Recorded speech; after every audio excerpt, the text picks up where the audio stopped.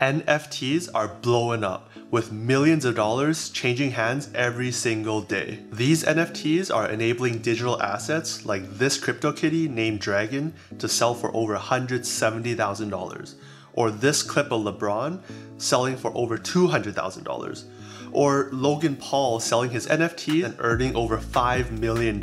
Yes, that's $5 million. So what are NFTs? How do they work, and should you get involved before all this gets even more mainstream? Well, if you watch to the end of this video, hopefully you'll be able to speak the NFT language and become a semi-expert in this space. Hey, I'm Kevin, and on this channel, we talk strategies to help you along on your financial journey. If you're interested at all, consider subscribing to this channel, liking this video, and let's get started. So NFTs stands for Non-Fungible Tokens. This is in contrast to fungible tokens.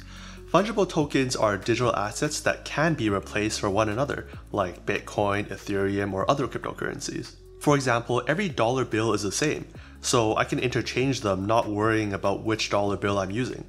These fungible tokens could also be broken down further. Take the dollar bill for example. You could break that down to quarters, dimes, and nickels. Or take Bitcoin. You could have a single Bitcoin or a fraction of a Bitcoin. Now, non-fungible tokens are the opposite. These represent unique digital assets that are one of one and can't be interchanged with one another.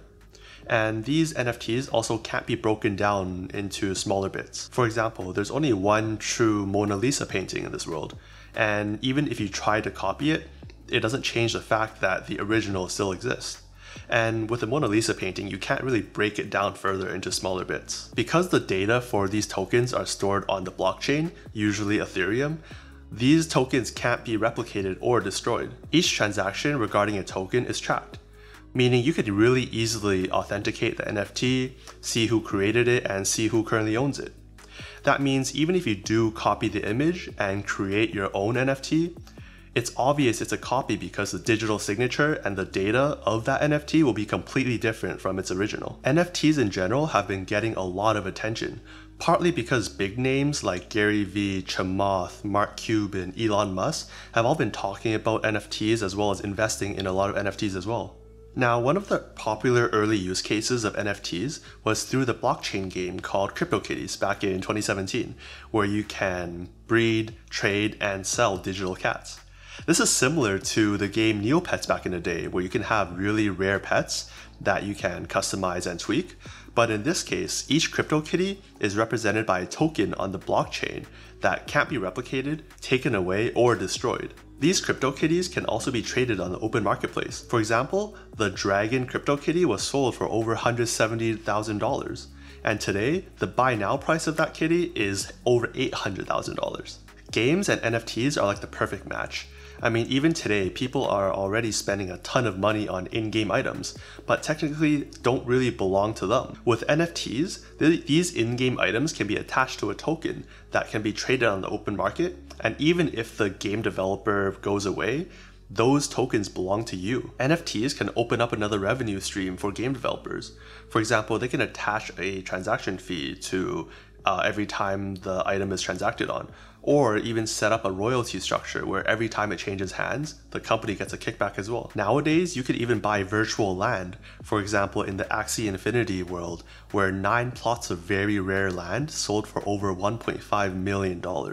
Apart from assets in a game, NFTs can represent a ton of different things, like property, to achievements, to domain names and other collectibles. One of the hottest areas right now of NFTs are actually digital art. Now, the obvious difference here is that compared to physical art, you can't really hold on to a piece of digital art.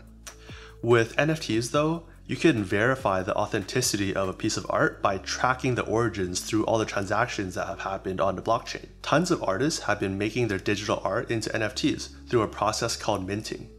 Minting is a term used to describe adding a new piece onto the blockchain with the actual art itself, along with unique information to show who created it. You can also attach things like royalties onto these tokens, where every time it changes hands, you, the artist, gets a royalty paid to you. Similar to marketplaces like eBay today, you can go on to NFT marketplaces and browse the millions of listings that are for sale, either buying now or through auctions. One prominent artist is named Beeple, who has been creating a drawing every single day for the last 13 years. In fact, Christie's will be auctioning off one of his pieces, which is a composite of his past 5,000 art pieces done over the last 13 years. This piece will be making history as the first digital art piece auctioned off at Christie's, and will likely smash records for prices, as this piece is currently auctioning at $2.8 million. Now, we can't talk about NFTs without talking about CryptoPunks. CryptoPunks is a collection of 10,000 unique characters with different rarity that were initially given out for free. Now, you can't do anything special with CryptoPunks, as they're basically just small pieces of art. But because of the scarcity, rarity, and special features on some of these characters, they're valued like collectibles.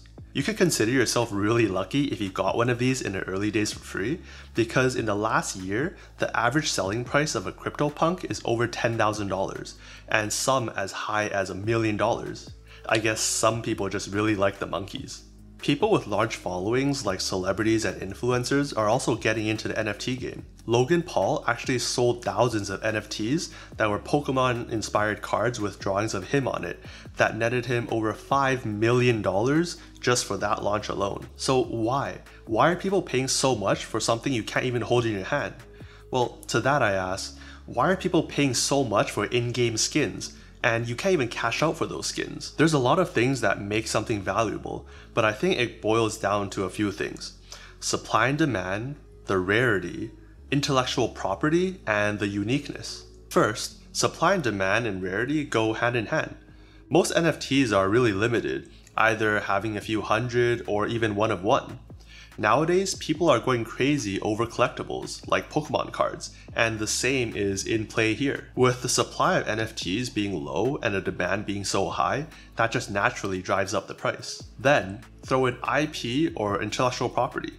Trading cards are just cardboard with drawings on them, but it's the IP behind it that's valuable. If Yu-Gi-Oh! Or Pokemon decide to start up NFTs, it would immediately go mainstream because so many people like that IP. But if I were to start up NFTs, no one's gonna buy it and it's just gonna be blended in with everyone else. All that coupled with most NFTs being unique in some way, you have a perfect recipe for a thriving market with high demand and a ton of money changing hands. Remember, NFTs can be verifiable to be legit.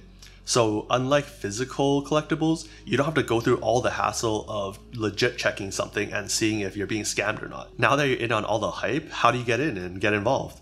Well, you can do that in two ways. One, you can buy the NFT pieces. Or two, you can buy the cryptocurrencies that power the blockchain that most of these NFTs are built on top of. Buying NFTs is pretty straightforward. For one, you could buy booster packs that companies release that will give you a chance at, say, 10 different cards of different rarity. For example, I bought a couple of these Street Fighter booster packs that could contain a lot of different characters of different rarity. Or you can buy individual NFTs on the open marketplace like OpenSea, where you can browse NFTs from a ton of different areas like CryptoKitties, Cyberpunks, and more. On the other hand, you can buy the cryptocurrencies that power the underlying blockchain that a lot of these NFTs are built on top of, like the Ethereum network. In order for all these transactions to work, people have to pay with cryptocurrency. So as more people are exchanging NFTs, the more of that cryptocurrency is needed, driving up demand and in turn driving up the price of the cryptocurrency as well. Lastly, anyone can create an NFT. Whether you're a creator, an artist, or just someone that's curious.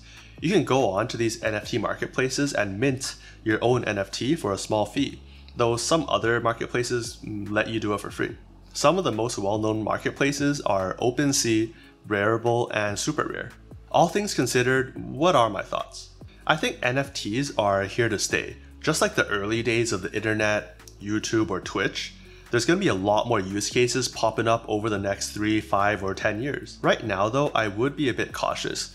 Because with all the hype driving NFT prices up, everyone's just grabbing any NFT that they see.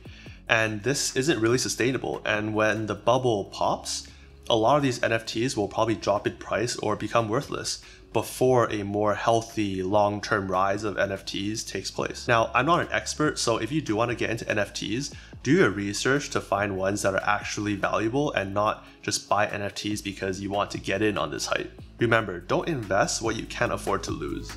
Now with all that said, thanks for watching, and I hope that you're now more familiar with this space and can understand all the hype that's been going on. Now if you found this video helpful, all I'd ask is for a simple click of that like button to help spread this knowledge to more people. As always, invest safe and see you in the next one.